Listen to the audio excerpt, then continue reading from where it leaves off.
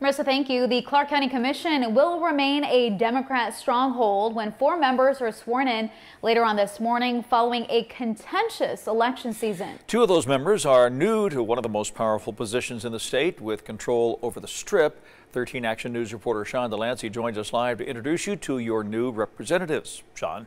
Yeah, Dave, whether or not, a lot of people will likely recognize these officials that are going to be sworn in later this morning, each bringing years of political experience to the commission to try and solve a lot of the issues that are going to be popping up in 2021.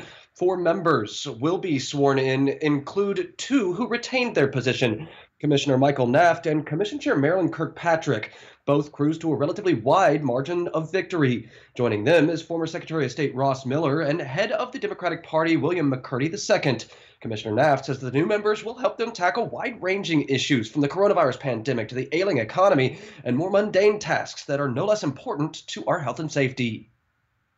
When it comes down to it, I think everybody wants a robust public health system that's going to look out for them. I think everybody wants law enforcement that's going to be responsive, fire department that's going to be available to them when they need it. McCurdy cruised to victory in his District D race over independent David L. Washington, but Miller's victory was very different. Miller squeezed out a tight win over Las Vegas City Council Mayor Pro Tem Stavros Anthony, taking the lead by just 15 votes after a recount.